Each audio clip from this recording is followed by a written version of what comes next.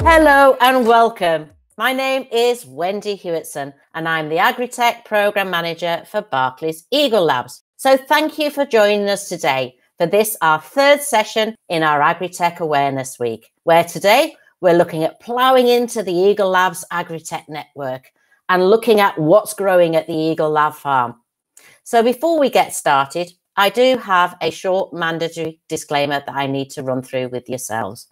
So today we have asked Roxanne Martin, Agri-tech Program Lead, Lisa Bagley, Ecosystem Manager for the Eagle Labs farm in Lincoln, and Michelle Frost, the Lab Manager for the Eagle Labs farm in Lincoln, to join me today to provide some tips and tricks on how the Eagle Labs AgriTech program and the Eagle Labs farm is supporting the sustainability of the agricultural sector and the whole of the food supply chain.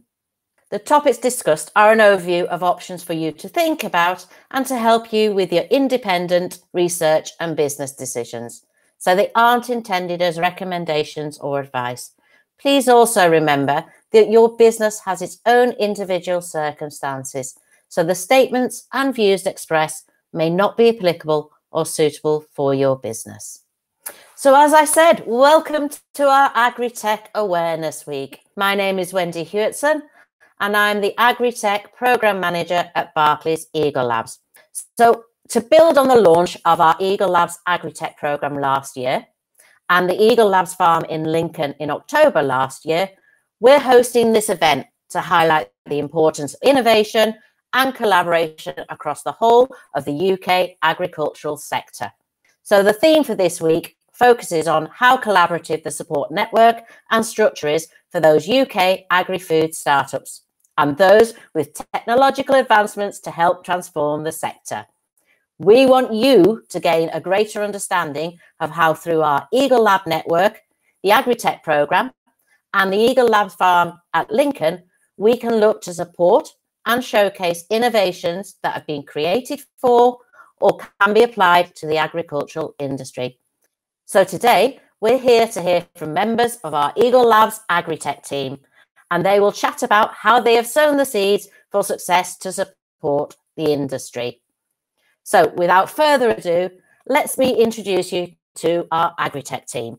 So let's bring back in Roxanne Martin, Lisa Bagley, and Michelle Frost. Hi, ladies. How are you? Hi. Thank you for having us. Really looking forward to it. Not a problem. It's great to have you all in the same room. So I think probably for the people at home, what would be best is if each of you could actually give me just a quick 2-minute introduction about who you are and what your background has been to date. So Roxanne, I'll start with you. Yeah, cool. No worries. I feel like this is a little bit like role reversal, Wendy.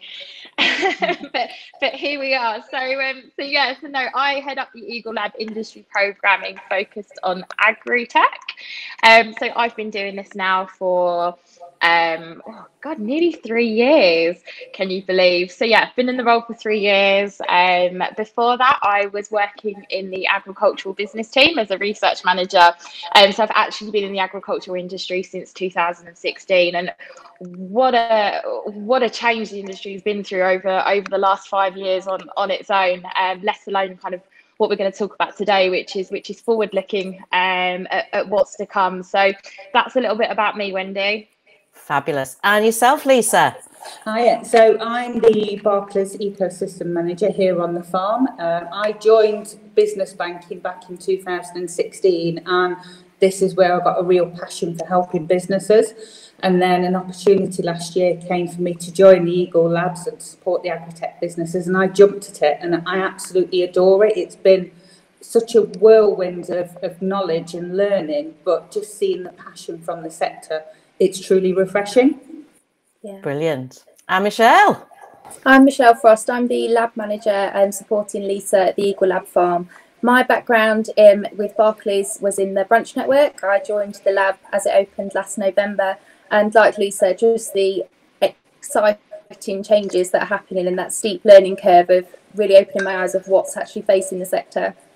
Brilliant. So yeah, my farming background, and I've been with Barclays since 2011, And again, like Roxanne, I joined as the Eagle Labs program manager in 2 years ago, actually over 2 years. And we have seen so much change happen both with ourselves and in the sector. So I'd like to delve a bit deeper and find out what's been going on and what the Eagle Labs AgriTech program is all around. So Roxanne, can you give our listeners at home just a quick overview of what Eagle Labs does and why we've launched the AgriTech program? Yeah, sure, no worries. I think some of the little bit delving a little bit deeper into what we do is probably going to be covered a little bit later on in our conversation. So I won't steal everyone's thunder, and I'll give a very high level overview to start with. So we are a network of incubators, business incubators across the UK. At the time of this recording, we've got 25 at the moment, and we're going to go into a little bit more detail around our AgriTech focused Eagle Lab later on in this conversation, I believe. But that gives you sort of I suppose, a broad overview of what we are. But why AgriTech? So why are Barclays just so interested in agriculture and AgriTech? Well, it goes back 276 years, and that's how long we've been banking the industry for. And if you think about those conversations that we were having back then, they really aren't very different to the conversations that we're having now. So we would have had our business managers out in the field, and they would have been speaking to their customers and talking about, have you thought about doing something to a certain area of land to make it more productive? Have you thought about cultivating it in such a way to be more efficient? And this is just a natural evolution of those types of conversations. Fast forward 276 years, and all we're simply doing now is applying a technological lens to those conversations and really supporting our customers with the fourth agricultural revolution, it's dubbed, which is all around the adoption of digital technology. So that's pretty much it. Brilliant. So I think, Lisa, you can perhaps give us a bit more of a background on what the role of the Eagle Lab Farm plays within the network. Yeah, I can do. So as Roxanne said, there's 25 of them dotted around the country, and the majority of those are tech agnostic, but we are the first and only dedicated agri-tech space. Now, we do all of the support that Michelle's going to go into on there for the businesses, but what truly stands us out is the collaboration that we have with the Lincoln University. So we have the academia that is based on site. So they are there truly with the facilities that we have to support and grow those businesses, to help them grow and scale. So if they're wanting to do trials out in the farmland that we have, or they're wanting to use the demonstration pack house that we do, which is all geared up to support from that field to fork process, that's what we're geared for, as well as those collaborations where we're connecting the businesses to the academia so that they can help their research. Fab. And Michelle, can you give me a bit more detail around the general support and some of the support that we get from Eagle Labs direct to our connections and network? So the Eagle Labs provides a range of programs. So we've partnered with various different partners, Capital Enterprise, to deliver the funding readiness program. So this is a program that's available across all of our Eagle Labs, that gives startups and entrepreneurs help to understand the funding landscape. We're just coming to the end of our recent cohort, which will feature in week 8 a dedicated Agri-tech funding week. The programme starts again at the end of the year for any applicants. There's also a bespoke mentoring service that we're partnered with the Cambridge Judge Business School, Codebase and Accelerate Her. So that gives access to all of our members to specialists within the industry. Wow, some amazing things going on. So Roxanne, can you tell me a bit more about some of the initiatives that we have actually supported ourselves within the last 12 months? Yeah, absolutely. I could probably spend the next 30 minutes answering this question, to be honest. So I will try and keep it as brief as I possibly can. But what a 12 months it's been. It goes without saying we're exactly the same as a lot of businesses. So we've really had to transform into a virtual proposition and support businesses from a virtual capacity, given the current climate that we're in. But that's allowed us to have so many more opportunities to build such new and really sort of rich relationships with businesses that we may not necessarily have been in contact with before because location may have been an issue. So what have we done over those 12 months? Well, we kicked it all off virtually with the online agricultural show. So that was the first agricultural show to go virtual. It definitely set a trend for other agricultural shows throughout the year, and obviously we're still seeing that trend this year as well, given the current climate that we're in. Then we had our farm that you've already heard about. So that opened in October, just before the second lockdown, which is really exciting. That's our physical site that we've got, which is now obviously reopened now that the restrictions have lifted again.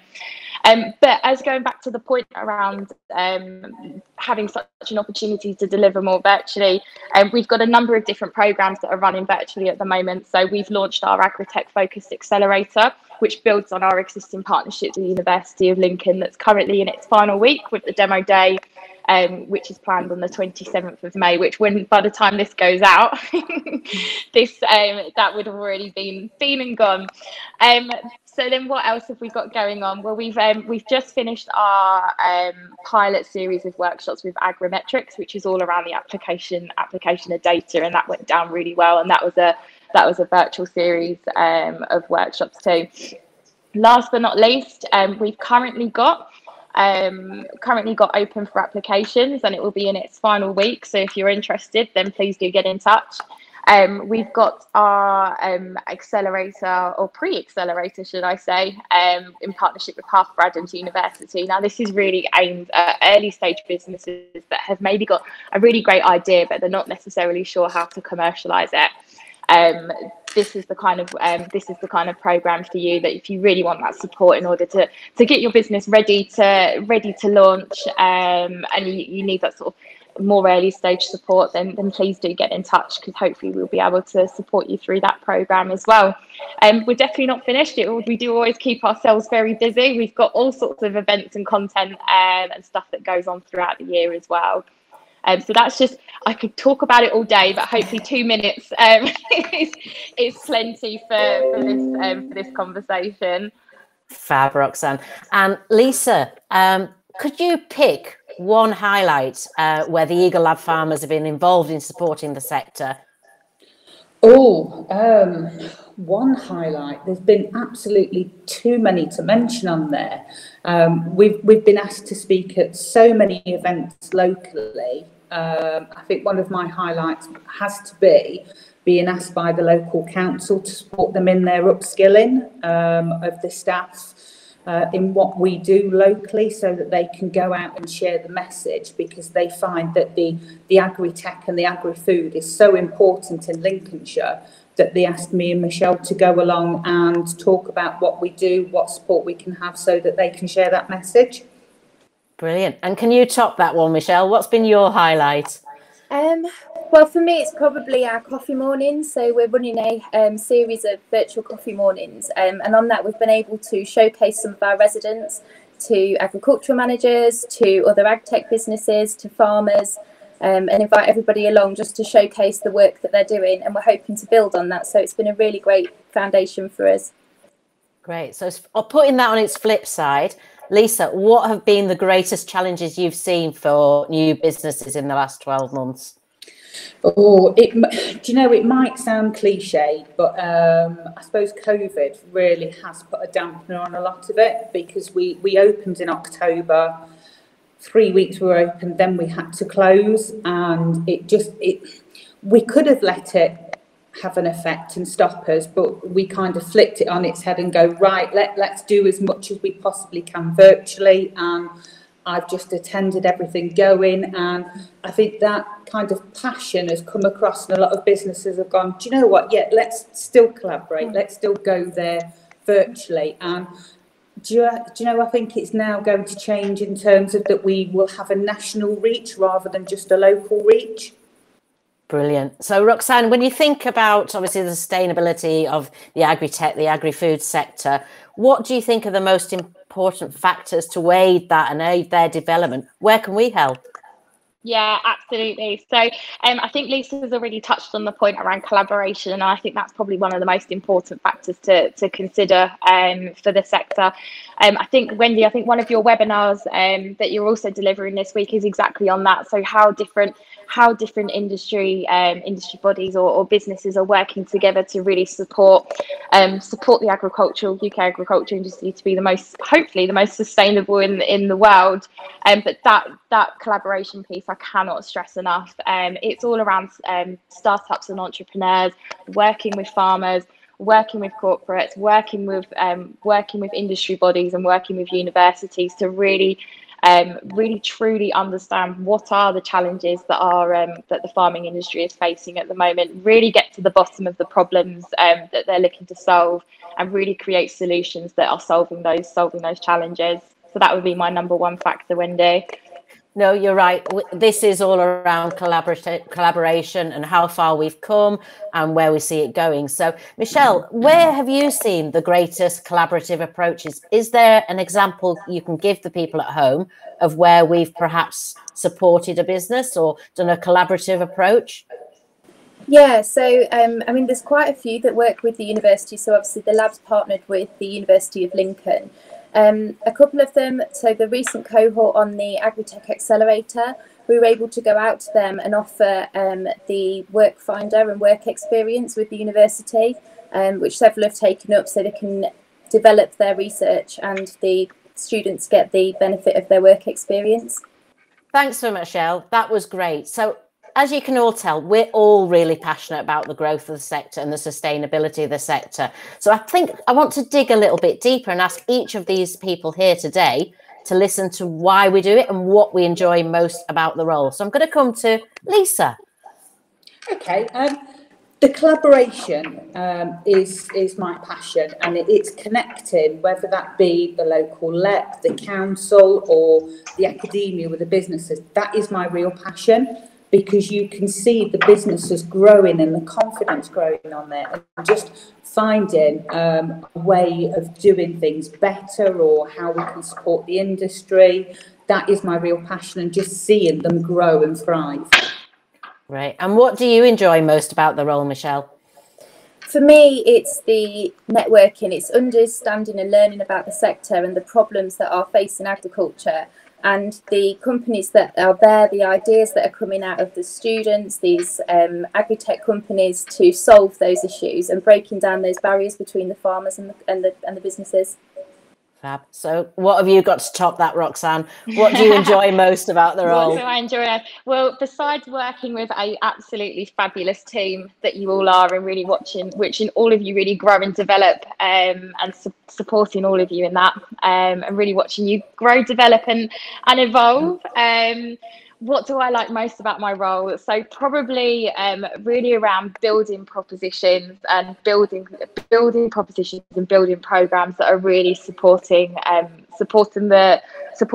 entrepreneurs and also our wider industry as well, in terms of accelerating the adoption of all the innovation that's happening. That's probably what gets me out of bed every single day, and enjoying what I do.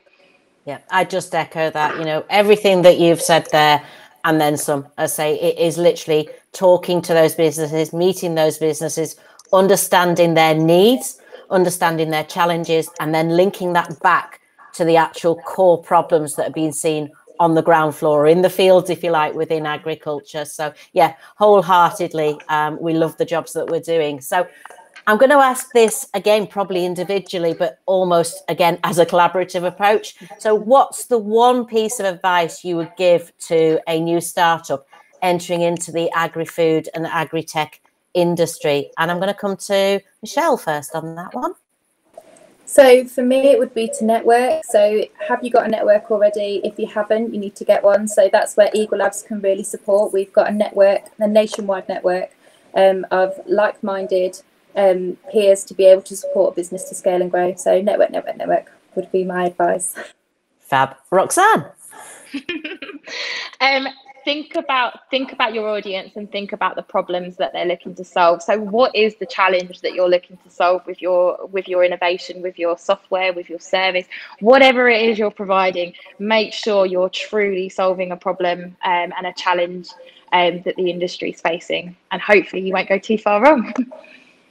And Lisa? Ask questions of those around you, because you'll never be surprised at what people know or who they can put you in touch with, and just be confident in yourself. So thank you for that, Lisa. I fully agree. You know, there's always going to be someone that you can reach out to help support you, very much like we do as a team. You know, if I don't know the answer, I'll have a look and see if I can find out who will. So yeah, that is brilliant. So I think probably to kind of close this off, I think this is a good challenge for Roxanne to talk about. Where do you see the greatest opportunities to support the sector in the next sort of 12 to 24 months? Collaboration, 100%.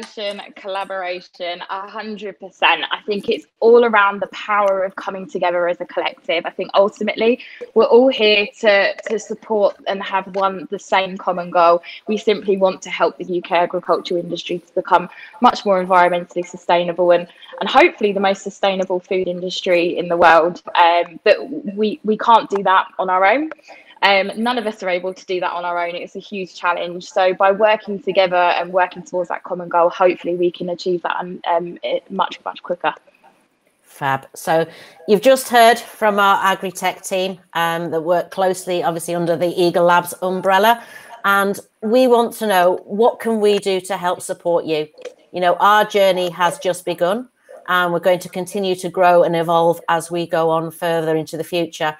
So what will come up shortly after the end of our presentation is a QR code, and that will take you to a short survey. And that really is your opportunity to feed back to us what you enjoy about our sessions, what you would like to see more of, and again, what topics you would like us to discuss in the future, whether that's educational or that's reaching out to certain sectors. Literally, we want to be able to help and continue to grow our programme. But as Roxanne said, it's collaboration. We can only do that together. So I've just got to say a massive thank you to my colleagues. Thank you, Roxanne. Thank you, Michelle. Thank you, Lisa. Let's get back on the farm shortly. Thank you, guys. Thanks so much for having us.